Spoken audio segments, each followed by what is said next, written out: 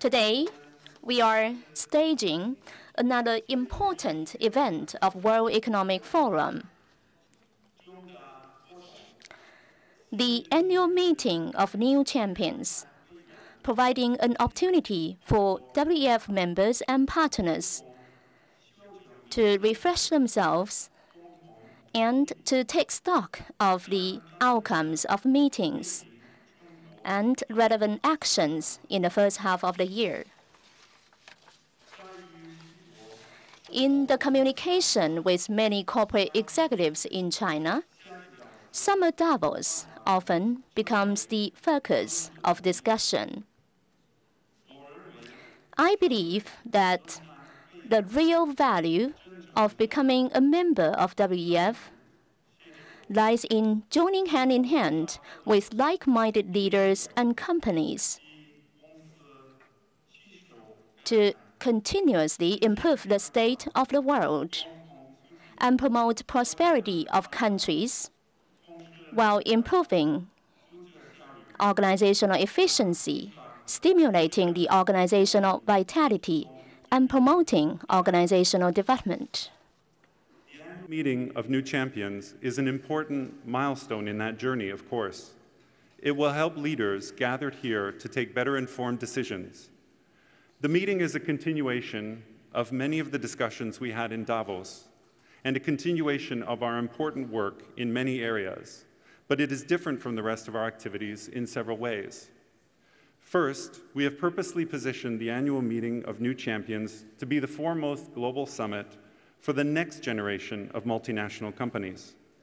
This means our efforts are particularly directed towards those disruptive corporations. These are the companies which lead the fourth industrial revolution and are creating the most jobs.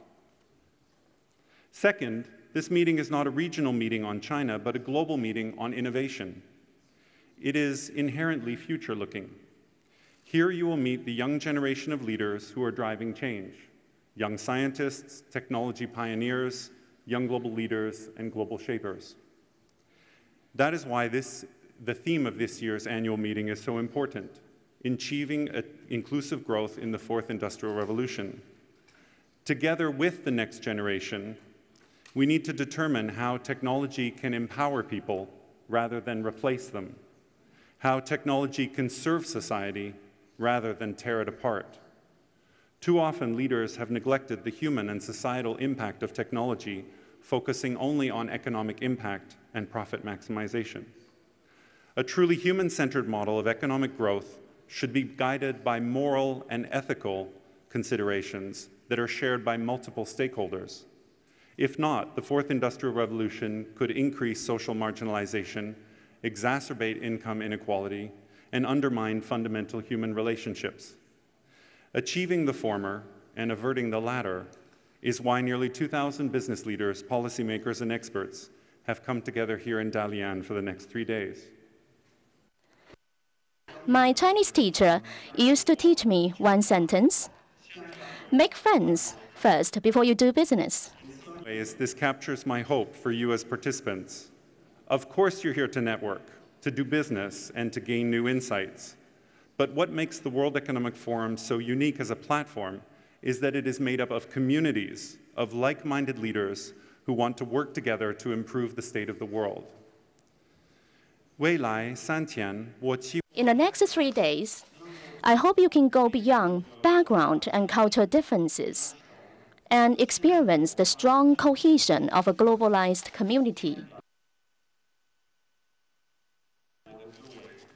Leaders present here are capable of changing the overall economic landscape, of mitigating climate change, and of creating a more inclusive and equitable world.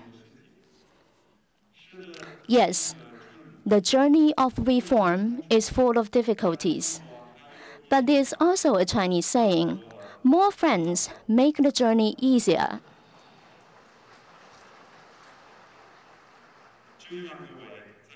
I hope you will make more new friends who will make the journey to prosperity easier during your stay in Dalian. Ladies and gentlemen, please join me in welcoming Mr. Chen Qiufa, Governor of Liaoning Province. Thank you.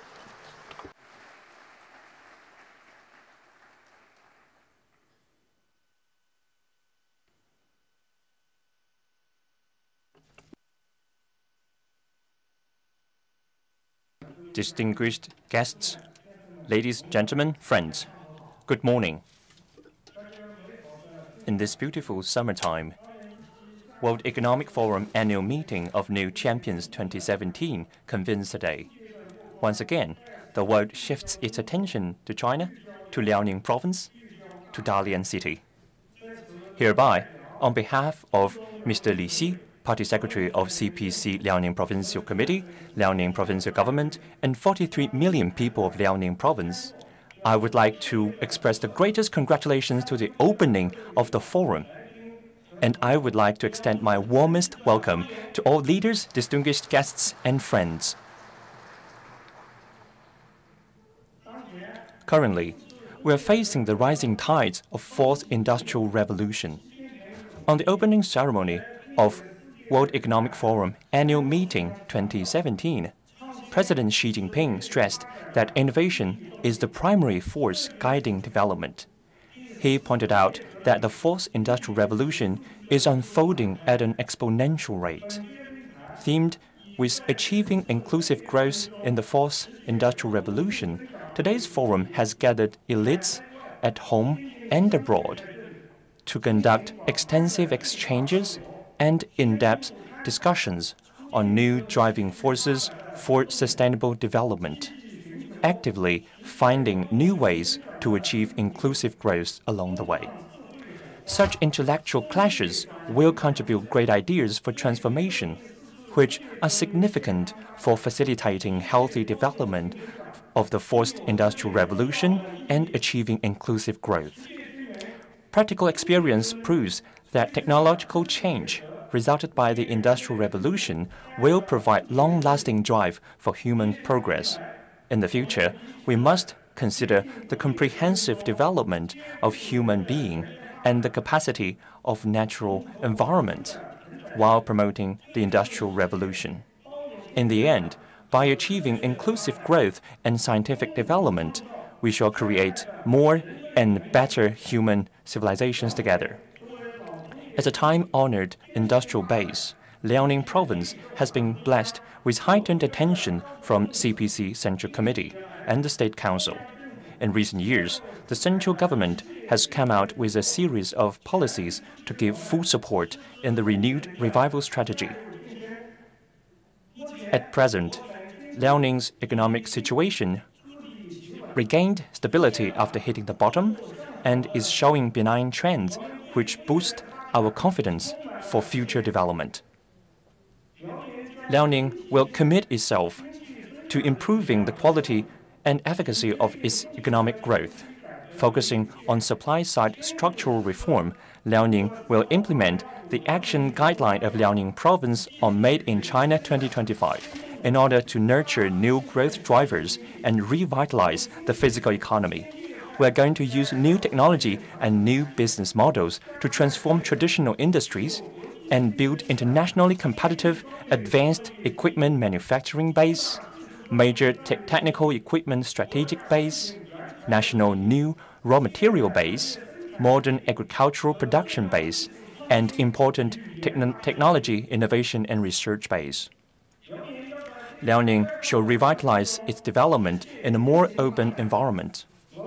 Further opening up initiatives include actively integrating into the Belt and Road Initiative, Beijing-Tianjin-Hebei Coordinated Development and Belt Strategy, developments on Liaoning Free Trade Zone Pilot, Shenyang-Dalian National Independent Innovation Demonstration Zone, Shenyang National Comprehensive Innovation Reform Trial Zone, and Dalian Financial Inclusion New Area shall be accelerated. We shall use reform to facilitate opening up and step up efforts on reforming key areas and procedures, truly giving the market the decisive role in resource allocations and enabling the government to play a better role. Premier Li Keqiang has stressed many times that conducive business environment is a production force. Liaoning will strive to build a better investment environment, fully deepen administrative and institutional reform, transform government function, reinforce protection of intellectual properties, provide a level playing field in order to make the market more transparent, organized, and more dynamic. Distinguished guests, ladies, gentlemen, friends. As host, we should do our best to serve you well and strive to make the forum a grand international event with timely features, rich contents, and numerous investment opportunities in Liaoning, so that you can enjoy an enriching and fruitful experience here. Last but not least, I would like to wish the forum a great success. Thank you very much.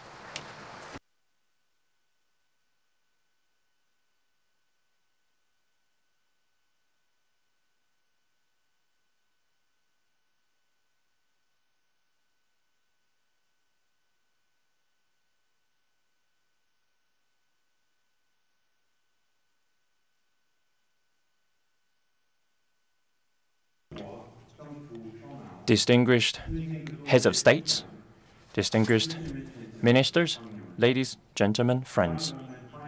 Let's welcome